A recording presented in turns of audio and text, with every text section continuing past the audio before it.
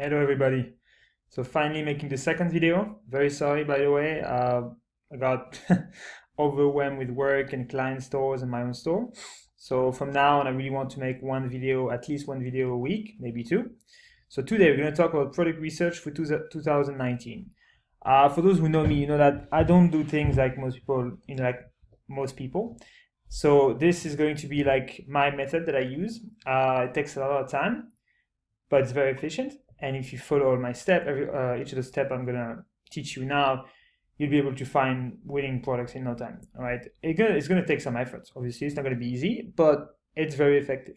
I test only one product a week, maximum, and out of 5 products, I usually find a winner because I spend a lot of time on it. So let's start. So here's the summary. So we're going to talk about the method 1, which is product research on Etsy. Then we're going to talk about method 2, which is product research on Amazon. And then the method 3, sorry, which is competitors research. And I also have like an email template for you, the supplier email template. It's already in the group, but I figure I'm just going to give it here as well. It's going to be easier for you guys. So yeah, let's get started. So the method 1. So we're gonna do slide by slide, and now I'm gonna explain how to product research on Etsy, and then we're gonna jump into my computer, and you're gonna see exactly what I do it live, how I do it live. Sorry, it's gonna be much easier for you to understand. So I look for products with many recent reviews. All right, because if you have a lot of recent reviews on a product, it means the product is in high demand, because most people that buy, they don't leave reviews. So if you have reviews every day, it really means the product there's a lot of people buying. Established suppliers, you have to really make sure that you look for established suppliers. That's a big problem, because it happened to me. I was looking for a supplier, and then we started working together, started making sales, and then he just vanished from the surface of the earth, just because it was like went bankrupt or something. So this is, you have to be really careful about this. I'm going to show you how. And make sure everybody is not already selling the same product, because that's a big deal. All right, if everybody's selling the same thing, it's going to be saturated. That's the good thing with Etsy, is like you have less chance of products being saturated, but it still happens. So you have to make sure of this. So let's go directly. Let's check on Etsy. All right. So you simply go on Etsy. I'm going to show you for the cat niche. All right. This is not my niche, but this is the same exact method I use. So let's say I'm going to put cat. All right. All right. So now you can see those are ads. All right. So usually you can see those two says bestseller. You can see the number of reviews here, right? So this is a wish bracelet, very cheap. So you don't want to sell this. It's not you're not going to have a good margin out of it. But you can see a lot of different products. For example, let's take this one. So this is actually pretty funny. I don't know why people buy this, but anyway, actually, apparently they do. You see 2,000 reviews. That's for the store. So that's not just for the product, but that's for the entire store. But still very good. So let's say in $17.99, you can sell them a bit more expensive. You can ask for a discount. It's going to be a good could be a good product. So let's see. So here's what I look when I look for a product. All right, I come here and I see here bestseller. Right, doesn't mean anything. I'm gonna go straight in the reviews. All right, so I can see here 25 February, 23 February 23, February 22, February 21. You can see more. February 19, February 18. That's very good. Every day, almost every day, there is a review, apart from the end of February. But still, this is great. It shows that it doesn't mean it's a winner for sure, but that's if it's your niche. That's a product you should test. All right, because there's a lot of engagement for this. People are leaving reviews. So again, means like a lot of people are buying. So that's a great way. That's a great way to find products, and that's one of the method I use. All right. So another thing you can do again to check if the supplier is legit, you click right away here, you click right here, and you can see now. So you can see they have 15,000 sales something. So for sure that they know what they're talking about, right? They've been there, they've been selling for a while. they are a big company. So you can see here as well, they have like, that's the total review. You can click on it, you can see like all the products they buy, and you can see always like customized dog socks. Yeah, I mean, a lot of cool stuff, animal socks and everything. So you see people are happy. This came so fast and awesome. So you want to check out the reviews from the customers. You can see what they're saying, because they can't, you know, with the pictures like this, it's not, they're not cheating. That's the true customer review. So if, you know, like most customer, you're always gonna have unhappy people, because people are just people and they're gonna complain about everything. So, but if most of the people say it's good, you can actually trust the supplier. So then, simple, you just go on the product page where you go here. So you say pet party, contact them. All right. So I'm not gonna use my own profile, but you just log in, and then you send them a message. There is the supplier template that I'm going to show you now. It's also coming in the. It's also in the group. So you can find the group. You can use the search tab, you'll find it. But yeah, so maybe I can give you another example.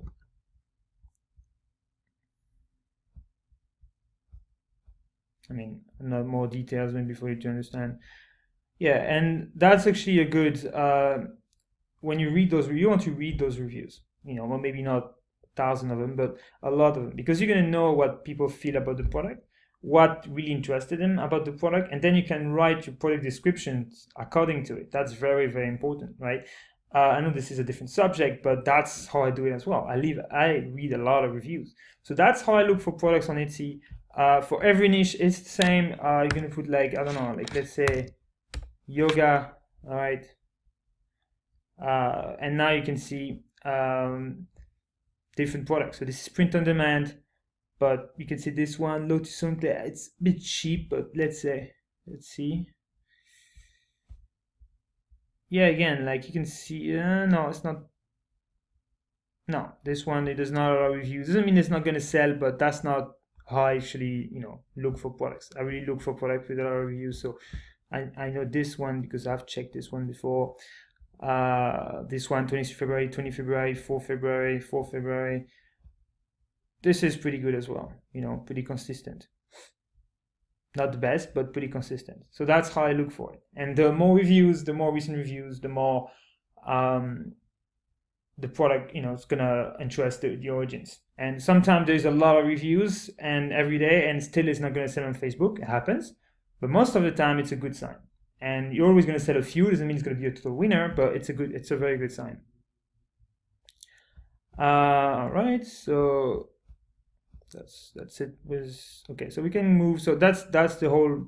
I'm gonna elaborate. Gonna make other videos with the subject. That's gonna be more talk about other methods, but for Etsy, that's what you should start with. That's very efficient. All right. So now we're gonna go back to the slides.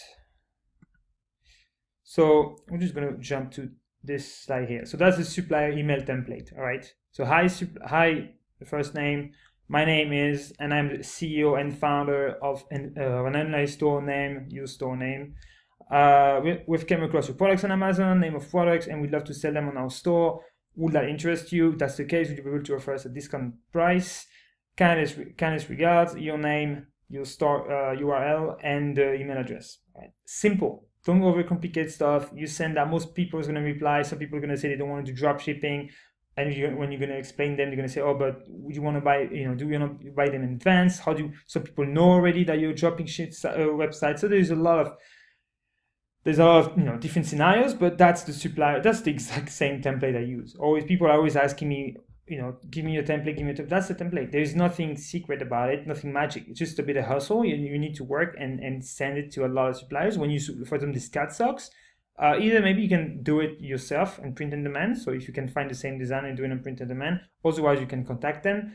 Yeah, for like, you know, clothing products, it's good to do print on demand. You're gonna have better, but yourself, you're gonna have better margins. But yeah, that's the template right here. So for Amazon, yeah.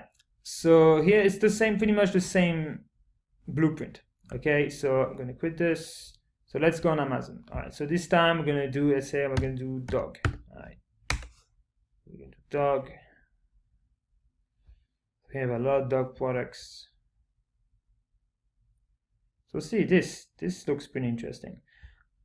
Dexys Bethlehem Mudbuster Portable Dog Paw Cleaner. That's pretty cool. So you can see 970 reviews, and that's this is a bestseller. So that's a good sign.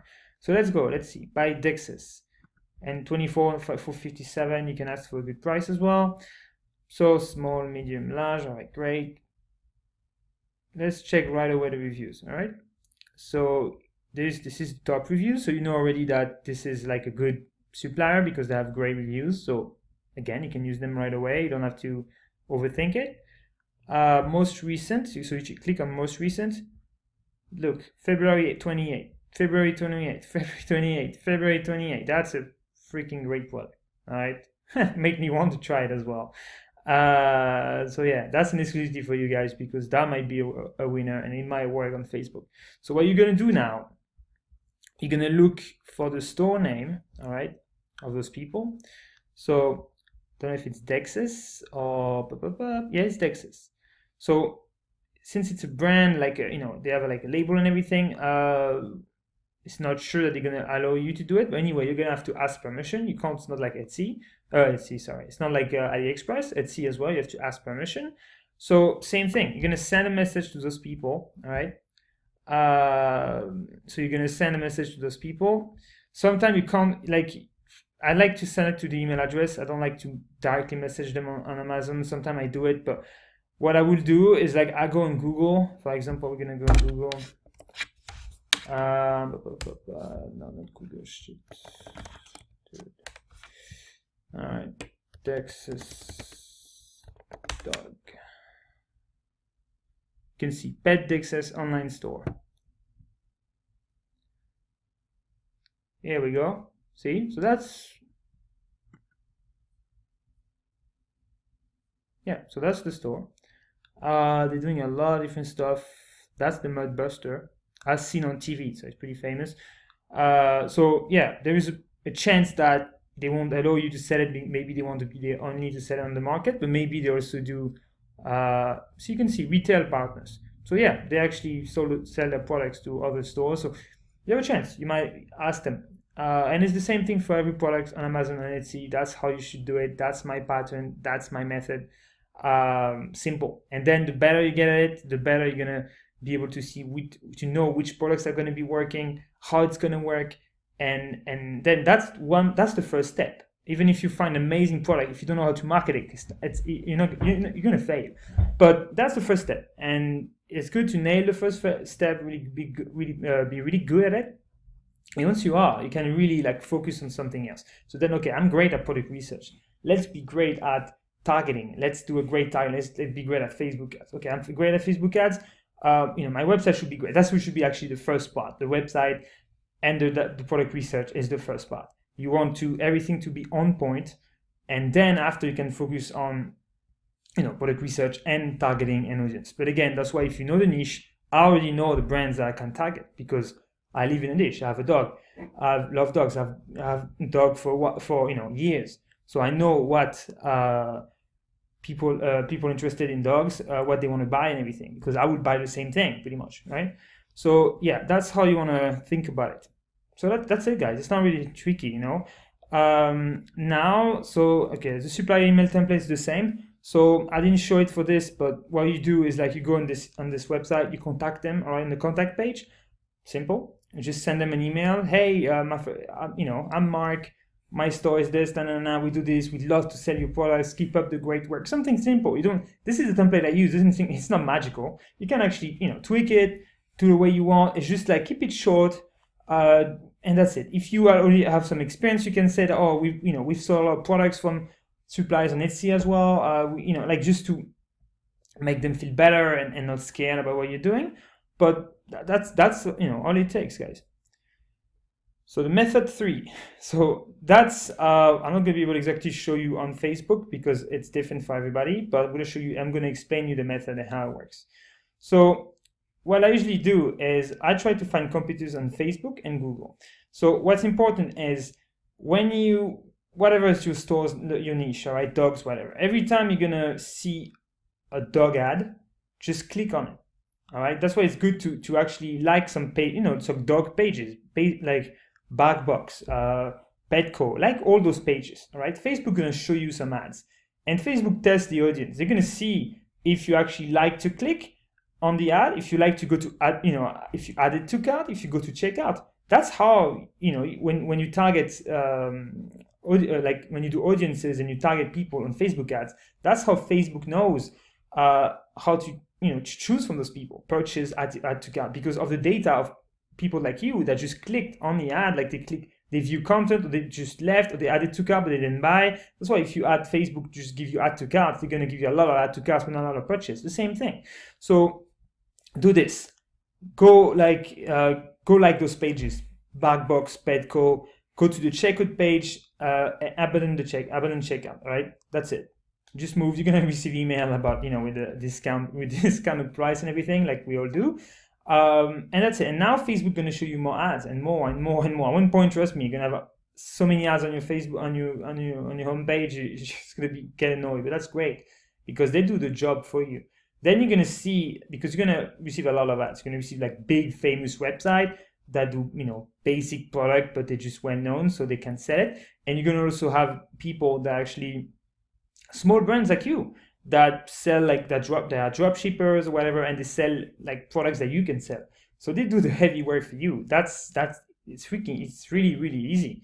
So you just have to to just see what they're doing. Don't copy everything. All right, people say, "Oh, copy the copy." No, don't do that, because it's not gonna like you if you do this. Facebook's very smart. If you copy everything, they're gonna know. Then they're gonna it's gonna impact your you're gonna have a negative. It's gonna have a negative impact on your ad account. Don't be petty, right? Be smart. This is a business. This is not a side hustle. This is not a hobby. If you want to make it, be smart. If you want to cut corners, please be my guest. But in 1 month, you're gonna do something else.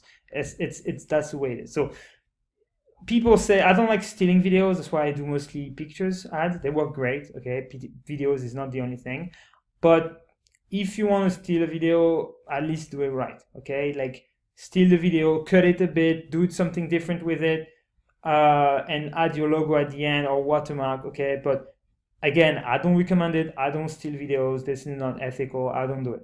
All right, but if you want to do it, be my guest.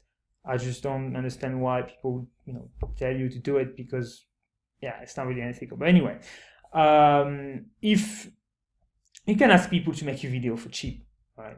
Like I had a client that made a video, like he asked somebody to make a video for him. It costed like, I don't know, $50 or something. It's really cheap. If you find somebody good, it's going to make a video for you. It's pretty cheap. So you can buy the products, you can make the video by yourself. You can, if you know it's a winner. That's why it's good. You can actually start, if you want to start by stealing the video, and then after you make your own. But if I were you, I would not use the video from somebody else. All right, like I said earlier. So then, Facebook will show you more ad related to your niche. So how do you know which product can be a winner then? So looks for video ads or for pictures. So video ads with 50K views and 500K views, or pictures 1K and 5K likes. Why? Because this is a rule that I have, all right? But if it's a bit above it, it's fine. I use my hunch and my more than anything else. All right, it's just my guts, and I really try to, because I have experience now. So I see those, and I'm like, okay, this product, I haven't seen it everywhere because I watch a lot of ads and I take a lot of screenshots. Do this, guys, and then I know for a fact that a product might be a winner. But that's the basic metrics that I would recommend you to follow, because at least you know that that it might be a winner, and that's actually a good thing to do, right? So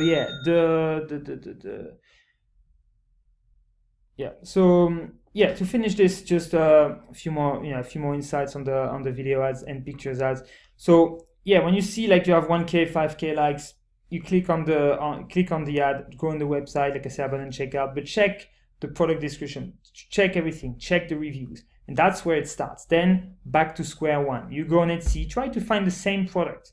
All right, go on Amazon, try to find the same product. Read the reviews, do your work, see how you can improve the product description. See what people are saying, oh, this product is amazing because as opposed to other products, It really, like, my dog loves it and he's not sick when he's using it, and it's like it's very convenient, easy to clean. Like, you really should pay attention to this, because this is very important. Like, this is very important because that's how you're going to sell, by solving problems and explaining how people are going to like it. Because you never know, like, that's the customer that are using it, they know better than you. So listen to them. Don't listen only to you, to what you think is going to work, what you think is going to sell, but that's not how it works.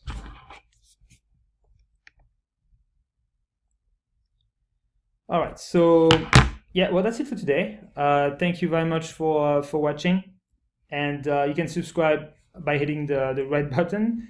And yeah, let's talk soon. Next video is going to be about website optimization, product descriptions. Again, I made a post about it, but the video is going to be more detailed. And then after that, we're going to go straight into Facebook ads. But again, I'm going to try to make at least 1-2 videos per week. And yeah, that's how we're going to start.